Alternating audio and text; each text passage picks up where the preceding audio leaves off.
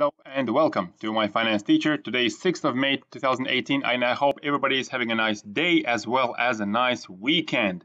We're looking at Bitcoin at the moment, and over the last few weeks, since early April, Bitcoin has rallied for nearly 50%, but investors should be cautious over the next few weeks for a number of reasons. And we're going to look at these reasons.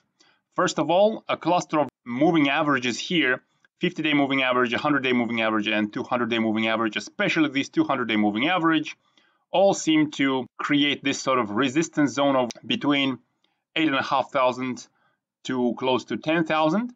And Bitcoin has been struggling to push through this 200-day moving average over the last couple of weeks.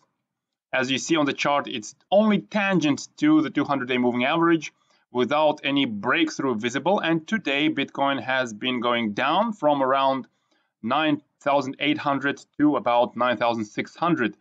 Another factor is what is called a diversion, where Bitcoin has created a higher high of around 9,800 compared to relatively lower highs of close to 9,600 several days ago. That was end of April. But the RSI has actually created a lower high. That is called a divergence, which in this case is a bearish divergence. After a 50% rally, one would expect a pullback. This rally has led to the break of this bear market trend line.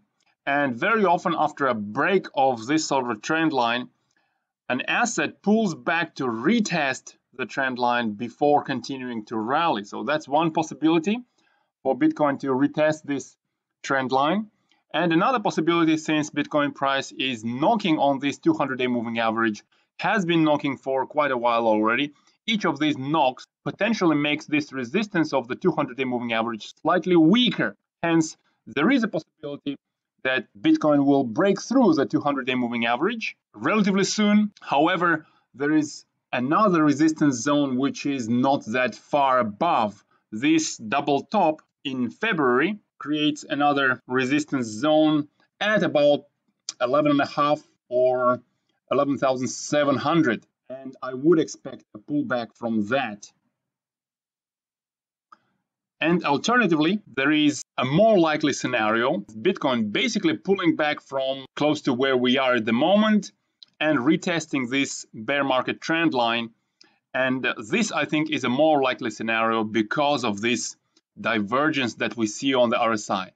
Additionally, another factor is, if we look at history of Bitcoin price over the last year or two, very often we can observe this sort of Bitcoin price cycles, which generally last for a couple of months. And the current cycle has been already going on for about a month. And for that reason, I don't expect any special fireworks in Bitcoin price taking us anywhere above this resistance zone of 12,000.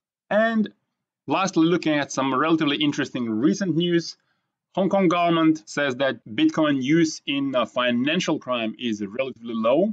That, of course, doesn't include all the fake ICOs, so be careful out there.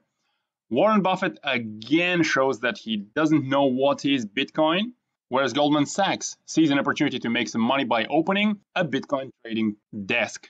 That's all for today. Have a good weekend. Subscribe to the channel, hit the like button, and thanks for your attention.